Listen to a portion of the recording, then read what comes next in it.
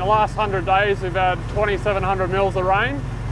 So that definitely provides some unique challenges. It's something that I haven't experienced much before moving to the tropics. I think we've definitely made a fair bit of ground in the time that I've been here.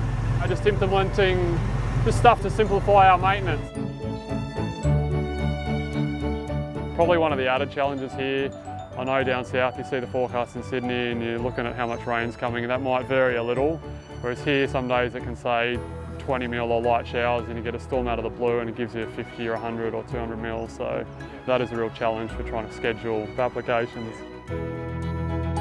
Working up here is just incredibly difficult at this time of year. We've had 2,700 mils in the last 100 days, so trying to basically just do our regular maintenance is very, very difficult. And as you can see, like, this fairway is quite long at the moment. We haven't been out here for probably 8 days now. So it's things like that that really hinder our maintenance.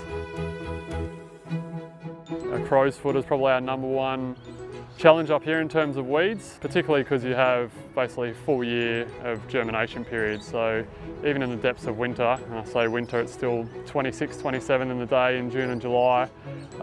Look, we've still got weed, we've still got crow's foot popping up, so it's an endless cycle in that regard.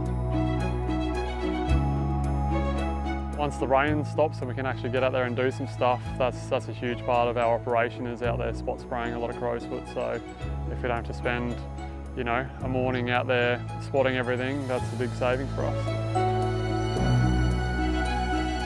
Look, Specticle obviously is a fairly new product compared to some of the others that have been around for a while.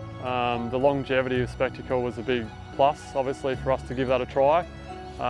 With a full year of germination of weeds, in particular crow's foot, we figured that'd be worth a shot. So before we did the Specticle application, we had quite a lot of crow's foot and other weeds in the range. We went out with 3 applications about 10 days apart, 2 of MSMA and 1 of metric, to clean up all the existing weeds. So the range was fairly clean for the most part, aside from a little bit of sedge floating around. Probably a week after we'd finished those applications, we put the Specticle down. The rainfall forecast, basically we've been dry all the way through for 6 months up until that point. Had hardly had probably 50 mils of rain in that time, which is very minimal for us. Well, 2.5 days after putting the Specticle down, we copped 200 mils overnight. So I think the forecast had changed rapidly over those couple of days, and then that night we came in, there was 200 in the gauge in the morning. But then watching it progress and seeing how basically there's nothing germinated in that area is, I guess probably that's the most amazing part for me. It's a small team, you know, 7. That's probably a big mental challenge for me, because I know what this place could look like with a team of 10 or 12.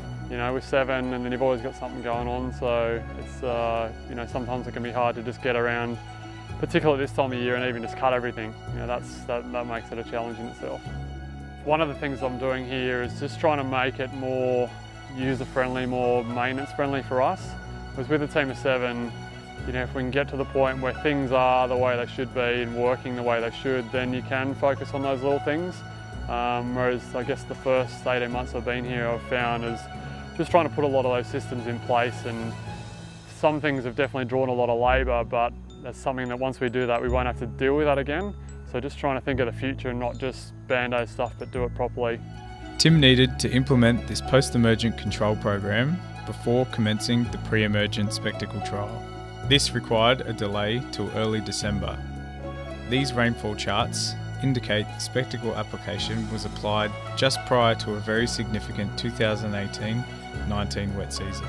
Ideally, the application of Specticle in tropical environments with year-round crow's foot germination pressure would be made as part of a 6-monthly program.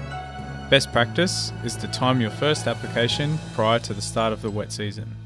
This is when soil and climatic conditions are most favourable. A follow-up application should be made in 6 months.